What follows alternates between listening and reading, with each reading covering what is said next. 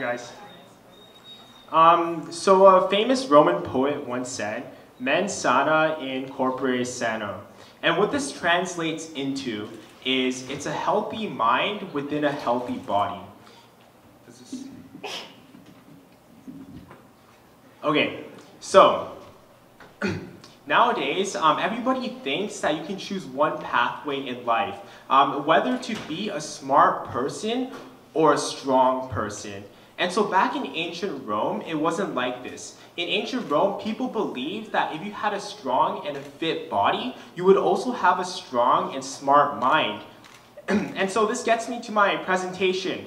Working out, is it for gains or is it for brains? And so we have a comic here. And this guy over here, man, he's jacked. And this guy over here, he's pretty smart, but he's small. So where do you work out? At the library. And this kind of shows what people think nowadays, that you can choose one way in life. When you start high school, are you going to join all the sporting events and focus on honing your body to be a crazy legit athlete? Or are you going to be a nerd and do calculus homework every day and do like math homework and chemistry homework every day and be the smartest you can and let your body go to waste? So what I'm getting is that there's a lot of scientific reasoning to why getting gains also gives you brains, and I'm here to talk about that. So let me tell you a little bit about a story of mine. So I started off in elementary school as a very overweight child. Now you see, I didn't win the genetic lottery. I wasn't smart and I wasn't strong, and so that's kind of unfortunate. However, I grew a lot, and now I'm standing here and I think I'm sort of strong and slightly strong, which is a huge improvement. And let me tell you about how I became this way.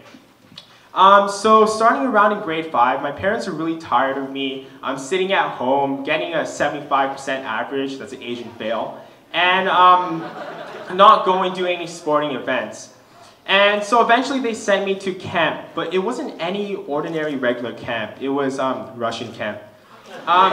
So what they did there, it was actually a boot camp, and they made me exercise every single day. Every single day I'd be running around in the forest with a shirtless Russian chasing me and telling me to go faster because I was lagging behind during their crazy hiking trips, which are, by the way, off the trail and on private property. I'm not going to disclose the name of the camp because, you know, they might get sued.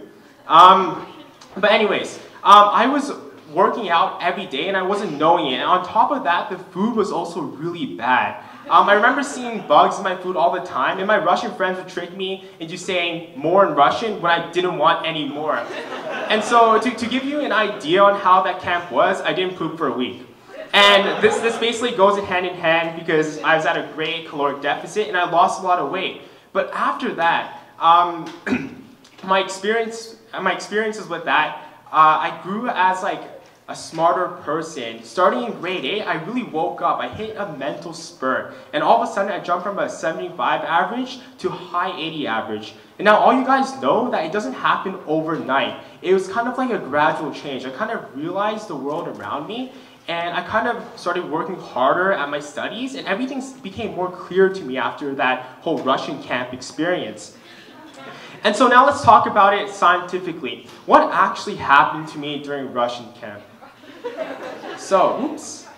Okay, so your body's response to exercise. So your body is a machine, a living machine that's constantly in a sort of balance. And we call this balance equilibrium, or in biological terms, homeostasis. What homeostasis is, it's your body's way of balancing all its chemical reactions to make sure that you're standing here and alive and operating as you would normally do. And so when you start to exercise, you disrupt this equilibrium. All of a sudden, your muscles need to work a lot harder. All of a sudden, all your cells need more oxygen. And all of a sudden, your cells all need more calories, which is energy. And so short term, you're going to feel like shit. So by this, like the people who started working out just recently, I know there's a bunch of you guys, Imesh, Rabi, I know Yassel too, oh, you too, good job. So you're gonna feel like shit, and this is because your body can't compensate with all its new needs. Your body doesn't realize that it needs to repair its muscles all the way, and it doesn't realize that it needs to produce more energy, more red blood cells to circulate oxygen through your body, and you start to feel really bad. However, your body always reaches equilibrium. It always reaches a state of homeostasis that makes sure that you operate the way you are without dying. And so, things that can happen from this is BDNF. And what this is brain-derived neurotropic factor. And wow, it's a really long word, but essentially what it does is it allows you to produce more neurons within your brain and your muscles. And neurons are cells that not only store information, but they also aid in the transfer of information. And the production of these neurons actually make you a smarter person, and you're able to recall more memories from the past and problem solve. And the increased red blood cells you get from working out actually increases your body's consumption of oxygen. More oxygen in your body to the cells means that your cells can work so much harder as they have more energy, and eventually you'll become a smarter person. And so new blood vessels will also develop within your body, and this also aids in oxygen transfer and capacity.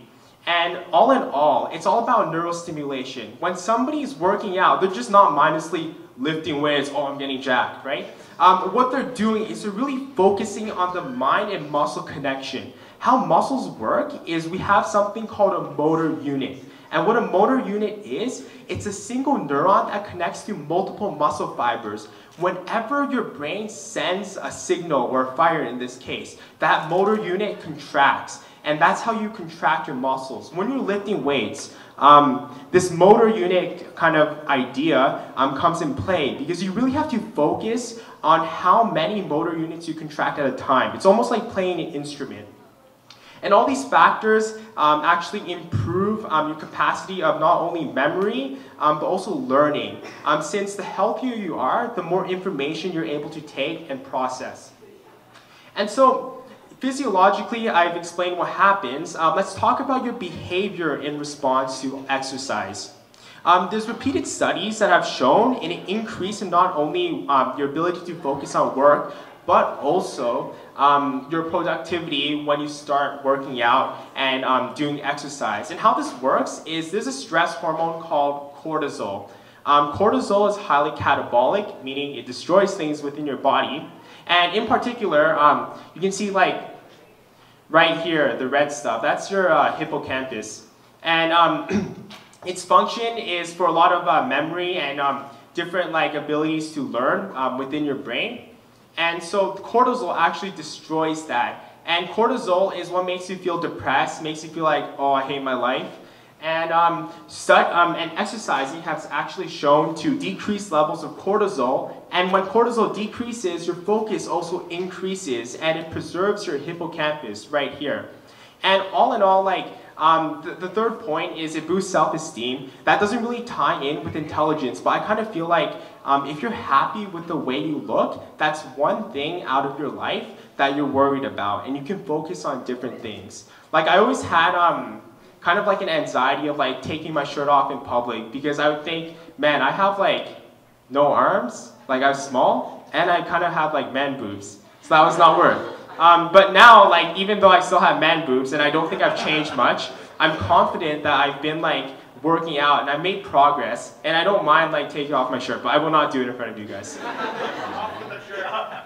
Okay, so your future too responds like to exercise. And so it's also shown that exercise decreases your risk for dementia, Alzheimer's, and reduces your risk for stroke, diabetes, and heart diseases. And so how this works, again, it plays in with cortisol. Exercise, it reduces cortisol levels that tend to destroy your brain neurons, and also increases that protein that stimulates growth of neurons. And all of this actually protects your brain from different degenerative neuro diseases such as Alzheimer's, and allows you to live a longer life. Now, the thing is with learning things is that time is kind of like the limiting factor on how much you can learn. If you had infinite time, you can learn everything, right? And you see, it's kind of hard to believe that a lot of people, they forget about their health because they want to learn everything at once. However, if you were to maintain your health, you'd have so many more years on life to learn more things. And this is a given fact. I believe working out and just exercising adds another 10 to 15 years to your life, and that's a lot. How can you get gains? Who here wants to get gains? All the guys should have their hands up. Who wants to be swole? Wants to look like Aziz? You guys know Aziz? I have a picture of him later. Anyways, girls, you want to be doing moderate exercises, aerobics, or you can weight lift. And so what this does is increases your body's ability to process oxygen and also to hold oxygen. And these also allow you to be a smarter person over time. Working out increases your metabolic rate, so you also lose fat in the process. A lot of guys like to do a lot of weightlifting, and that's also really good in building muscle. Anytime you're at the gym breaking down your muscles, your body will be shifting its equilibrium in order to build those muscles back. And doing so, getting a gym membership is very, very important if you want to start working out. And then also sports, and this is limited to a few sports that pertain to my presentation. Not all sports gives you gains and gives you brains. Many high-risk sports such as wrestling, football, rugby, actually does the opposite. It makes you lose brains. And by this I mean because of the fact that they're so dangerous, you can get hit in the head and get a concussion. And even though your body's producing more of the protein that builds neurons, getting concussion can seriously impact your intelligence. It's been scientifically proven. But low-risk sports such as basketball, swimming, all great for exercise. But then again, depending on what you do, you have to do research specifically on the exercise you want to achieve. And so I can give you 3 very important facts on how to get bear gains. And so, by the way, this is a picture of Aziz. Famous bodybuilder, but he took steroids. Okay, so number 1, diet is a secret to success. I would rather skip a workout than skip a diet, right? And what this means is, again, your body is a living machine. What you put in your machine is how your machine will function. You want to put good stuff into your machine for your machine to function properly. You can't build muscle if you don't eat enough protein. Proteins are the building blocks of muscles. You need to make sure you eat enough protein. You can't gain mass without eating calories. You can't be healthy eating in a caloric deficit. Your body's going to be taking nutrients it needs from your own body. You need to make sure that you put your diet as your number 1 priority. Skip a workout, eat a good meal. That's my number 1 tip. Number 2, do not overtrain. Overtraining is the most common mistake beginners make at the gym. They think, oh my god, I'm going to get so swole, I'm going to get so jacked. And they run in and they do like 7 to 8 sets for like 20 reps of an exercise. And then they wake up in the morning and they're like, oh crap, I'm dead. And then they don't go to the gym for a month, and then they repeat that process and they look skinny. And so, you want your body to gradually change. Again, your body's at an equilibrium that makes sure that everything's functioning properly. You want to slowly disrupt this equilibrium so your body can slowly change. If all of a sudden you just tell your body, all right, I'm going to be an Olympic weightlifter, your body's obviously going to get injured. And this injury will really tax your ability to gain muscle or even fitness. And so 3rd is train consistently. And I should have highlighted the word consistently. There's many people who are not consistent with working out. And this is the number 1 important method of working out. It's not about working to your max, working to like fatigue. It's about consistency. There's many people who, they've been going to the gym longer than me, and I can lift more than them. And why is that? It's because I've been consistent with my workouts. I go 3 to 4 times a week.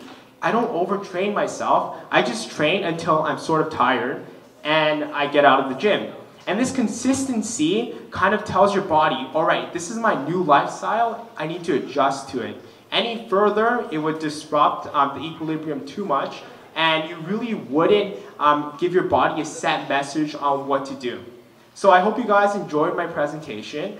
If you have any questions, you can always ask me. And remember, everyone here should aspire to go into fitness, but don't overdo it.